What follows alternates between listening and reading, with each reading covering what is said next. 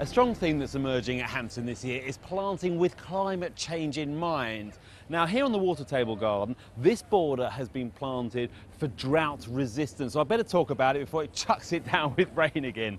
We've got the usual suspects. We've got phormiums, we've got cordylines, agapanthus.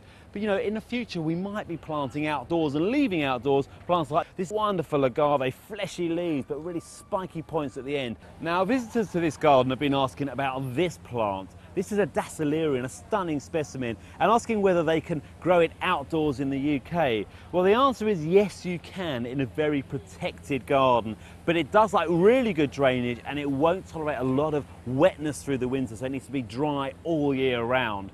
And this recycled glass mulch, from a distance you think it's just soil, but actually when the sun comes out the light glistens around on it. It's quite attractive, but also it's doing a good job because it's keeping as much moisture in the soil as possible through the summer.